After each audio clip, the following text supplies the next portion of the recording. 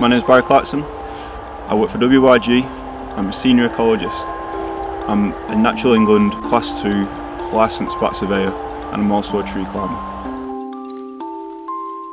Trees are the natural roosting habitats for bats.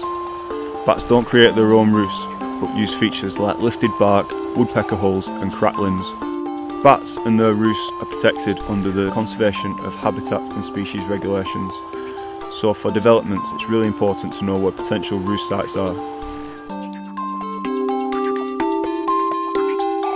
There are a number of ways to survey trees for bats. Emergence re-entry surveys are commonly used. However, these are constrained by weather and seasonality, as well as being expensive and time-consuming process.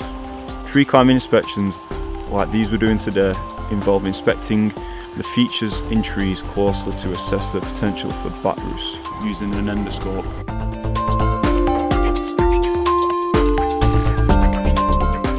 So this is an endoscope, and it's basically a digital camera with a pistol grip hold and a small camera on the end, which we would put into any small feature on a tree to inspect it and to see if there's any evidence of bats using the tree, or if there's any bats within the tree at the time of the survey. Tree climbing is not constrained by weather in the same way that other surveys are. The site we're on today has over 60 trees. We've been able to assess the majority of these as needing no further surveys, therefore saving the client time and money.